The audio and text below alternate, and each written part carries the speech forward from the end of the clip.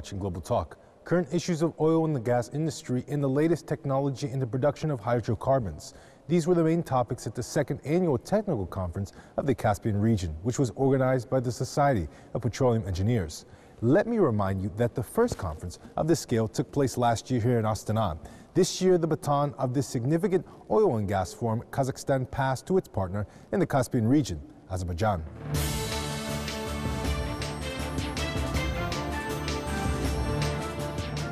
More than 500 professionals and experts from the oil and gas industry around the world gathered in the capital of Azerbaijan, Baku.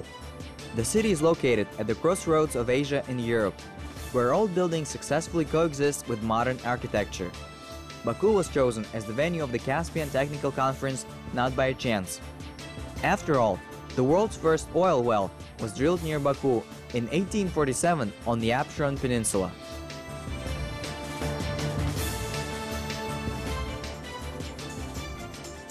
Azerbaijan является одной из альма-матер.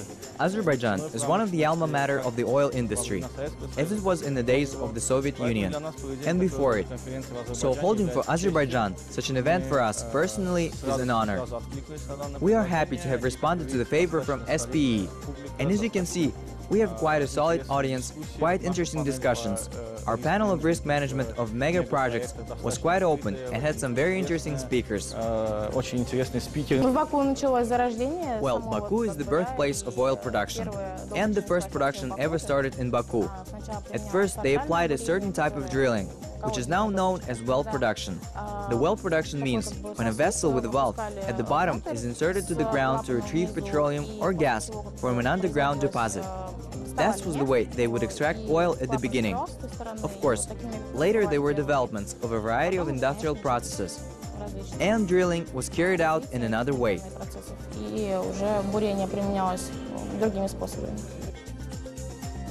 I've been here only 1 year and I feel myself much more comfortable in this conference.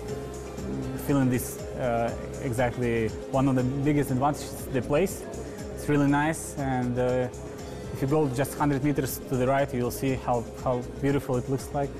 So that's my expression about this conference. This prestigious technical conference of the Society of Petroleum Engineers was a good opportunity for professional colleagues to share their experiences and discuss existing problems. The international forum participants believe that such meetings are very necessary, since it contributes to the deeper understanding of the oil and gas industry, in particular of the Caspian region.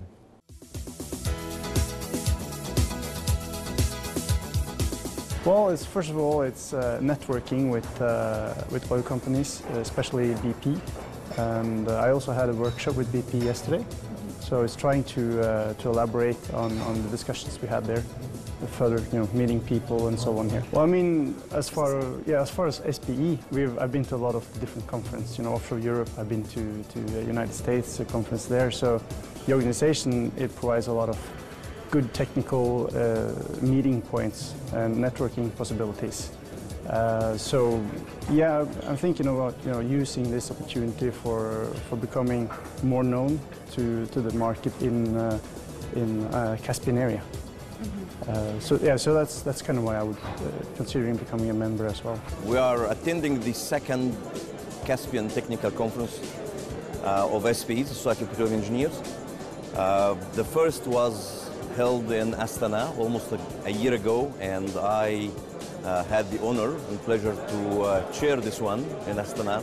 So this was the first, and frankly speaking, because of the support and help we got from the service companies and operating companies, especially TCO and Tengiz Chevroil in Kazakhstan, we made it a very big success, and very happy to see that the second session of such a conference coming to Baku, the great city, again in the Caspian region, which is great.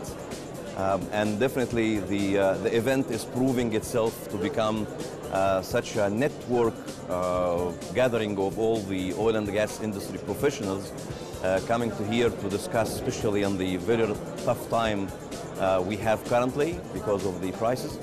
But still, the potential of SPE is great.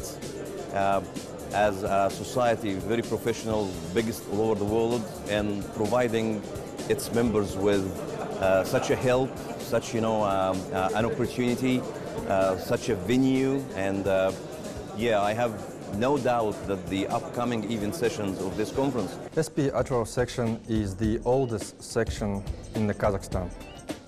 This year it will celebrate its 20th anniversary of being an SP Atro section. And the way it helps students and its members is through various technical meetings, through social activities, and through forums. Like recently we created a student network symposium in one of the universities in Atro. Currently we have 2 student chapters of SPE within our section. It's Atro Oil and Gas Institute and APEC Petrotechnical School. We support both those student chapters by providing funds to send them to conferences like this one.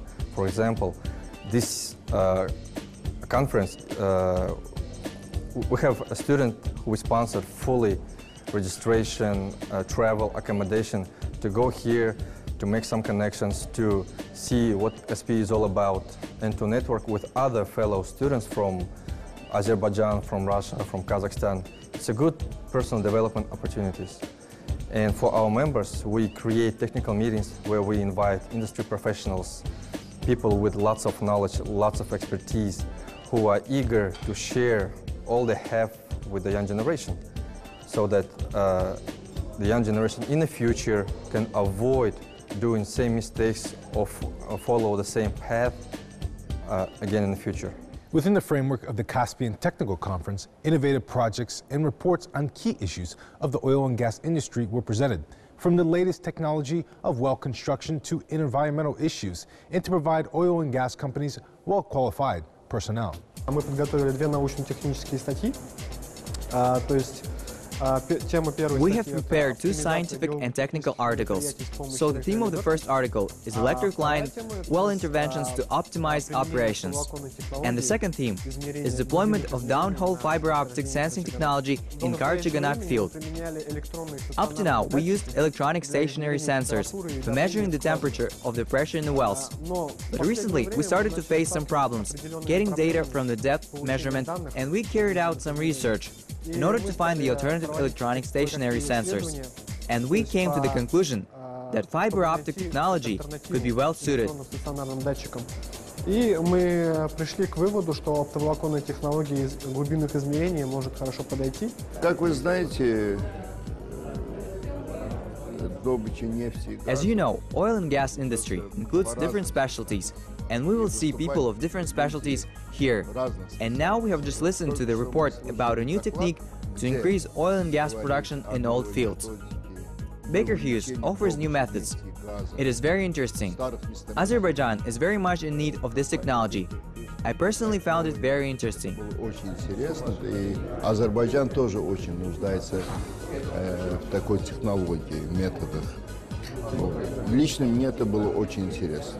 The motto of this year's conference was ensuring sustainable growth in a changing environment, which reflects the growing importance of maintaining sustainable development of the Caspian region, especially today's complex realities, and this is reflected in the theme of the conference panel sessions. Well, obviously there's huge restrictions on investments from the oil companies at the moment. But I could say from my perspective, it is a huge opportunity as well, as our technology will provide the oil companies with a lower capex investment for new facilities, and also enable them to produce more from their existing facilities. So it's kind of, the way I see it, is also an opportunity for us. We are helping them reducing their capex investments, and we're also helping them increasing production capacity on existing fields. So, you know, when their target is to reduce their capex investments and also utilize the existing fields in order to minimize their new investments, this is how we can help them. So this brings us a lot of opportunities. На самом деле цена на нефть снижается и... In fact, the price of oil is reduced, and it is expected that in the future it may decrease even more. But life goes on. Mining exploration and production continues in any case. The geologists are working. Geologists are always busy.